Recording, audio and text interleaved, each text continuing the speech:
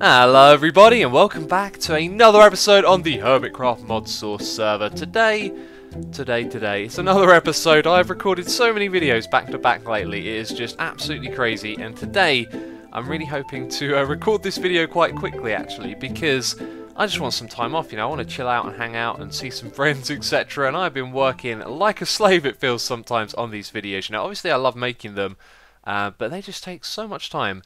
And in the last episode, I was really thankful that DMAC came over and hung out with us because we had a great time. And I thought, you know what, I'm just going to upload that as the video, do something different, because I'd spent ages and ages working on this area, recording some clips which, when I watch back, they were not so entertaining. I got pretty frustrated with some of the things. For example, I was trying to place this carpenter's wedge block in this place over here, and no matter what I did, it just wouldn't rotate or move into this position right here.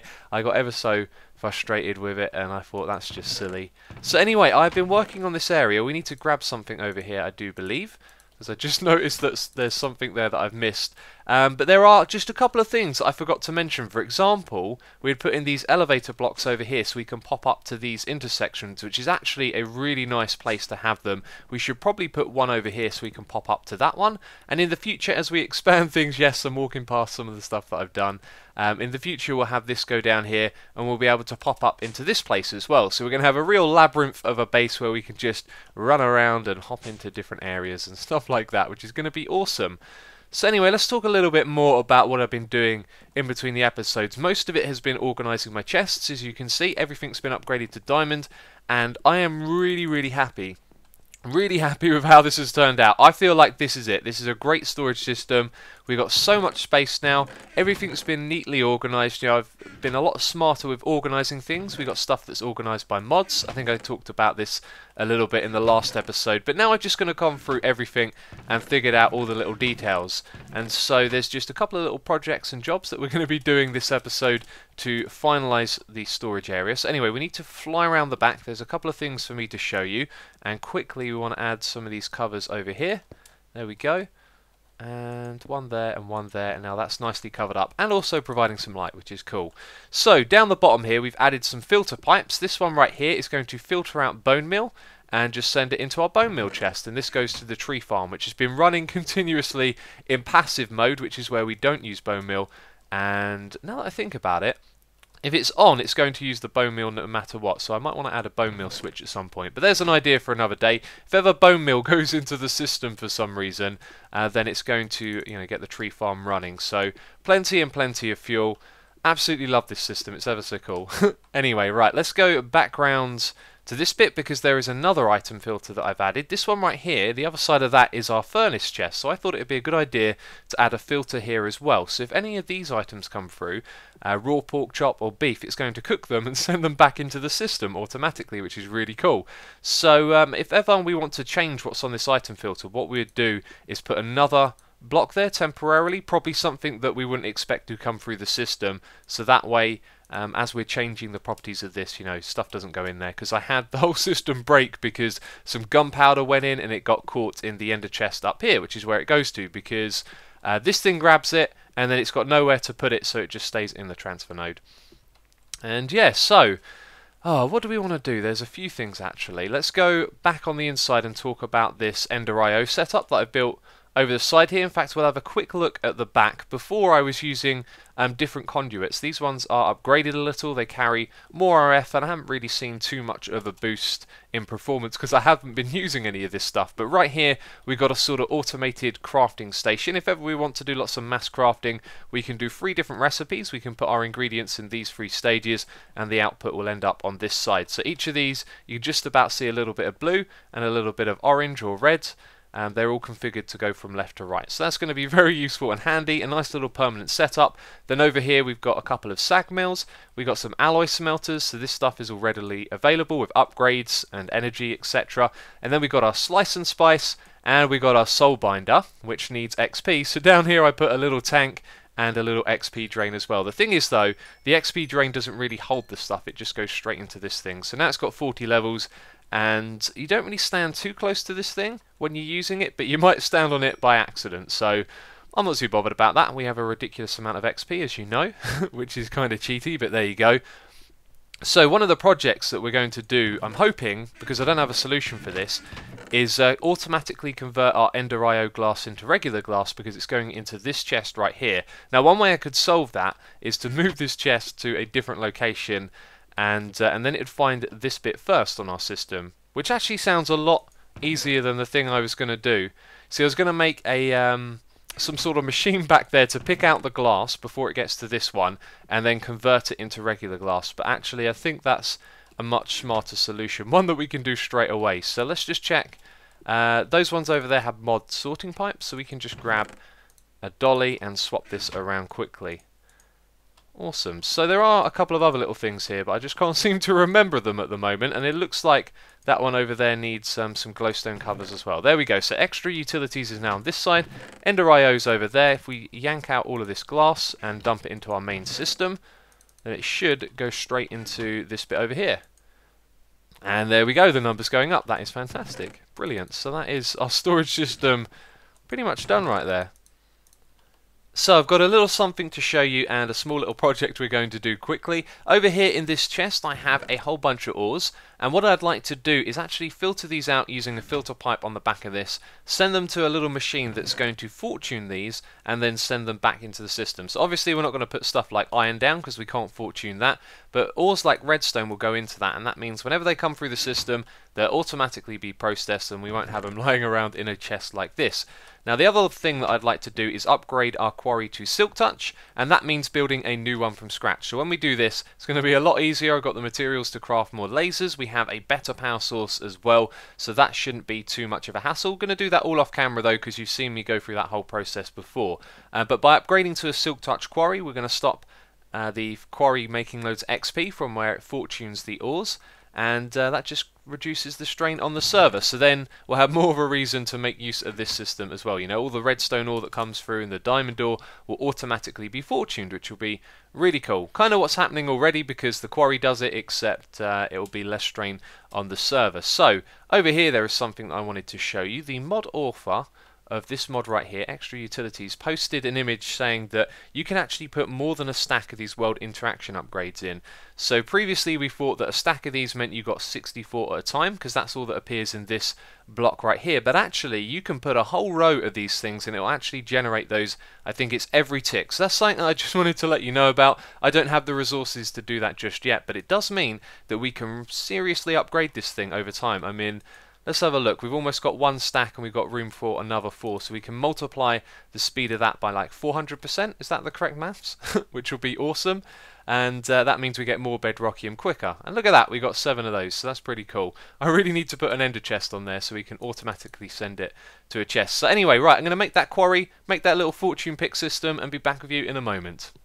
Well, I guess that over an hour has gone by. Setting up this machine has been a little bit time consuming, but we're here. This is completely untested and I wanted to walk you through this little setup, and everything fits into a nice little square here as well. But it is a little bit dark. You can kind of see with night vision that it's not too bright around here, so I thought I'd put down some glowstone, and that looks kind of silly sitting there in the middle, but now it's nice and bright. So a lot went into this. First of all, let's start off with the pick that's going to harvest these things. It has redstone and lapis and flux. Now this is the second tier of flux. I was kind of tempted to craft a whole stack of the top tier, but then I realised that would take a ridiculous amount of time. So I crafted half a stack of the first one and then made one of the second tier flux capacitor and put that on there, and we're never going to use up that much RF in each turn because it gets charged every time we use it. So this is the same setup from down at the tree farm. We have our autonomous activator. It's going to activate when there's a block in front of it, because this redstone torch will then power that. And I hope it doesn't lock the vacuum hopper. That might be a little bit of a problem. You know, I've spent some time positioning things around here and I think I've just overlooked that. So anyway, this is a block placer. When that places down a block, then it's going to power the autonomous activator, and it's got a redstone clock, so this thing activates quite frequently. So like before, this has a filter in it and it's inverted, so whenever that item fully charged is not in there, it's going to take it out, put it into the energetic infuser, which is running off some wireless power down below, and then when it's fully charged it's going to go back into the autonomous activator. So from this point we have our chest here. This is our input. It's orange grey, I think, and then that goes into this thing right here. We've got no upgrades on this transfer node. I don't think we need any. This thing has an inventory, so it's going to continuously place down the items that are in there, and then this thing is going to harvest them. Then this thing should pick up the XP. We've blocked all of the items. The XP should go into this thing right here, which has a ender transmitter on. That's for XL XP. If we wander over here, and I'm still getting used to where these elevators are. I still like fly outside the base and try and get down to the tree farm that way, which is really silly. And then we have the ender receiver on this end, so it should receive in here the XP from the one up the top. But I've not tested or tried that before, so it's fingers crossed really. So let's go back up, and I think I've explained everything. Yep, that's all that does. Over here, by the way, we have an advanced item collector. That's going to pick everything up instantly. DMAC told me that that would be a lot quicker than the vacuum hopper. So we've got that thing running there, so not too much is going on at once. And then this ender chest is our master one, so all of the items that get harvested go back into there. Now, I've also set up an ender pouch for this, so why don't we do our test with this? Let's say we're out in the world. We find some ores, we know... Oh, look at that, it opens in the corner. That's cool. So we know that these things need sorting out, so we put them in here, and you know what, I've completely forgotten to put that in there. That's really bad. Okay, right, so now it should start harvesting the thing. Down goes the redstone gets picked up. I don't see any XP, although with the tree farm we've seen it where we harvest it and sometimes we get XP with the thing and sometimes we don't, so that's probably a bug. If we don't get XP, it's not the worst thing in the world, so I'm not bothered, and it would appear that this is working, you know, like a charm. Except I never charged it and it's using up all the RF power. Oh dear. Sorry, not the RF power, the durability. Okay, let's go fix that quickly. Let's take the redstone out of here and sort that out. I was just thinking to myself, I hope that repairing this doesn't screw up the item filter, and it would actually, because we've also charged it as well, so I'm really glad that I thought of that, and I think it just pulled out the sticks. So let's remove that one, put in the correct one, and then we can put this back in here. We have to put our sticks back in this thing over here, and then it should be ready to go again. So in goes the pick. No, it's ignoring the item filter possibly? It is. Why is it ignoring the item filter? I do not understand. It kind of makes sense actually. This thing is inverted, so we need the stick on there as well, meaning it won't pull out the sticks. However, they were in there just fine before. I don't really understand that. And technically we don't actually need the sticks, because I think this thing is always going to come back into the first slot. But anyway, that is all set up now. So what we want to do is chuck in a little bit more... wrong bag, let's grab the right bag. I want to put in a little bit more ore and just test that this thing works. And there it goes. That would indeed appear to work. This would be the maximum... Did the redstone just fly out over there? This would be the maximum capacity for the ores, by the way. So this thing, if it's too slow for the quarry, it might fill up a little bit, which is something to think about. Maybe we add a little bit of a storage system over here, but there you go, it's working. I think what I'm going to do is increase the radius of this, just in case they pop out and fly everywhere again. And that's probably a timing thing. If this thing breaks right as the block placer here gets activated, then it's going to do that. So all of that's been sent back into the system. Let's just chuck some more redstone ore in there, check that that's working correctly. We'll go over here and look at the redstone, so that should be coming round now. And I think I saw the number go up. There it is, it's going up. Okay, that's brilliant. So the next thing for us to do is to just attach this to the system. We'll take the input ender chest. I have another one of those somewhere. I think it was inside the base where we were a moment ago. And we'll put it around the back here with a filter. So the best place for that would actually probably be this one right here. What we'll do is we'll have the ender chest above it. We'll put some covers around so the pipes don't connect. And then the top filter on here, which will be the white one, I think, that will then be the ore dictionary for all the ores that we want to send to our fortune machine, which is really cool. So that's a nice little project.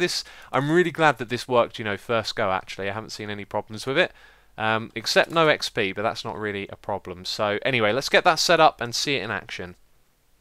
Okay, it's been set up. I was a little bit disappointed by these item filters because they can only do 9 items at the most. So all of those can be broken down by a fortune pick, and so can those 3 as well. So we've got room for another 6, otherwise we'll have to redesign that little bit over there. But I did test all of the ores that we had. You know, not all of these I know about too much, and some of them can't be broken down with fortune, which are these ones right here. So we're actually going to go to the nether next, I think, to set up our quarry. Obviously when we quarry in the future, things like diamonds and stuff will come through, but I wanted to set up a little project over there in the nether. So we're going to get some more of these nether ores, and maybe we can learn a little bit more about how they work, as well as quartz as well, which will now automatically come through our system, which is awesome.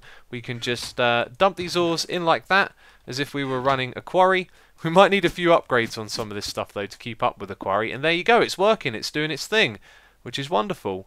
And that shouldn't pick up any items because there's sticks in there. Awesome, so that's that little project done. As I said, what we're going to do next is go over and set up a quarry in the Nether. We've got a Silk Touch quarry at last, and there's not much more to say about it. So let's go over there and get that thing running. Okay, the quarry is running. This looks awesome. We've gone for a very small one over here. I might make this a little bigger, but I just kind of wanted to do a small one for now. Didn't want to tread on anyone's toes, but I have had a look around this area. So our portal is just back over here. We're around the corner from it. And down here I've done some exploring. Doesn't look like anyone's building in this area at all. So we're just going to take up a small chunk of this area.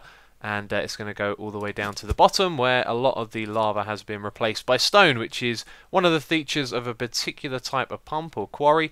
And that reminds me actually, R1 has run out, so I might have to rebuild this or move it or something like that, but we'll do that at another time because there's a lot more that I want to do this episode. So it might be a little tricky for me to find my way out of here. Before I had the quarry's little blue lines, you know, from where you set it up to show me the way back out. Okay, there we go. I found it. So let's go and look at the quarry again. It's just up here. And this is the setup that we had before, except we're now using the new chest. Although, because this is the Nether, we're not going to pick up any of the ores that will go through the ore processing bit. And then on the back here, we've still got the old transfer node. So one thing I could do is upgrade this to a hyper transfer node. And is it me, or has it stopped working? That might be because of the bedrock, actually. It wouldn't surprise me if that was getting in the way. Yeah, I can't see any other reason. Right, I'll reset this up a little bit lower. I have a funny little story for you. Turns out that the server crashed. There was nothing wrong with the quarry, or maybe the quarry was the reason that it crashed. But the server has been offline for the entire day. It is now very late in the evening, and Hypno was able to run a backup. Now, he restored the Nether. That was where the problem was, where we were quarrying. And that means that the overworld is okay. So everything that we've done so far over here is fine, and I've just spent a little bit of time getting back all the things that I lost from you know, having the Nether rolled back, like all our quarry stuff. So all of that's good, and we're back to where we were, but I have totally run out of time to do this episode. So I'm not going to upload it straight away. What I'm actually going to do is see if I can find a little bit of time here and there to do one or two more things that I wanted to do. For example, the thermal expansion machines over here, and I had a little project for our wither farm down there, which I'd really like to do. And it would appear that I can't creative fly again, which is a little bit of a bug. And by the way, the server is performing terribly. When we throw this thing down on the ground, it's probably going to take a long time to get picked back up. So you saw there's a little bit of a delay where it got thrown down, and now it'll probably take a while for this to get picked back up. But one thing I've noticed is when the fly mode stops working, if you take this out of your inventory and put it back in again, that seems to fix it. And you can see the server is performing really badly. So let's put that back into this bit, and then we should be able to fly. There it is. Awesome. Okay, so anyway, if I have time to record and to do more, I'll do another clip. Otherwise, the next thing you'll see is me saying goodbye. Hopefully that is not the case, though. It is late, but I had time for one more project, and let's turn on night vision. Why not? Wow, it looks so different like this. I don't actually like how it looks in night vision, but sometimes it's quite useful. You know, the base, when fully lit up, isn't as glamorous as when you have some shading and, yes, some moody lighting. Anyway, right, so I've got something in my inventory here. It is a cleaver. This thing is absolutely awesome. Do you want to know why? Because it beheads every single time. Now, this is something that D-Max suggested to me. He said, hey, you know those cleavers, if you've got 100% beheading on them, you're going to get a wither skull every time. So, because of that, I've created one of these. This is actually made entirely out of paper. It turns out if you use stacks of paper, you can make the cleaver blade and the plating out of paper as well. So that gave us, I think, 7 modifiers plus 2, allowed us to get the chance to behead all the way up to 100. You can increase that by adding ender pearls and obsidian, and then we added a flux capacitor to it so it can be repaired with RF power. And yes, that means that we can kill the wither skeletons with this thing and get a skull every single time, which is absolutely crazy. I still can't quite wrap my head around that. That's going to mean a ridiculous amount of wither killing. So we've set up yet another one of these little things like we've got on our tree farm and now on our ore miner over here, and I haven't tested it out yet. In fact, I think we have a little bit of a problem with our mob essence, which I've got to go and check out because none of it is coming through here. So we've probably run out, but these things are not really doing a lot at all. I'm not sure if just a tiny bit of mob essence is coming through and these are working slow, or if it's stopped completely. But what's going to happen is the wither skeletons will spawn, they'll drop, and then when we turn on these fans, I can simulate exactly what is going to happen, because it's going to blow them all the way over to that corner, And when I do this myself, the thing is running, so I might get hurt here. However, I don't think it does a lot of damage. But anyway, the wither skeleton falls down, and they make their way straight over to this corner. Not too fast, and there you go, it hits me. And that's how it's going to work, and that's going to get us a lot of wither skulls. I'm really looking forward to it, but I've got to run it overnight because it is late. So I think what we should do is go over to the creeper farm and just check on that thing, see if things are okay. Last time I was over there, the mob essence was going down, so this thing certainly uses a lot more than that produces. So let's go over there and see if that's what's happening. For a second there, I thought that this glass wasn't doing its thing. I was wondering, why is it all kind of like bright in there? Night vision! Aha! Yes, that would be the reason why. And a moment ago, these creepers were dancing up and down in the air. I know that sounds a little crazy, but the tick lag is so bad that it was teleporting them back up into the air. So if any more spawn while we're recording, that will certainly be amusing. But this thing does appear to be working. I did check on the oil? The bedrockium drum down here, you can see that's actually gone up a little bit since I last checked, which is cool. And now it's going down again, so it is taking it away. So it's working, but slowly. And I guess I'll find out for sure tomorrow morning when I wake up. I'll go and check on the wither skulls and see if we got any. But that... Oh, look, there we go, dancing creepers. Quickly. Oh, we missed it again. Oh, well, that is going to be it. Oh, no, there they are. There you go. You can see the dancing creepers. That's going to be it for this episode. Whoa, right in your face. Unfortunately, wanted to do a lot more. The server crashed. I went off and did other things, and then it got restored later in the day. But that is it for this episode. As always, if you have enjoyed it, please do leave a like. It will always be appreciated. So thank you very much for watching, and I'll catch you next time.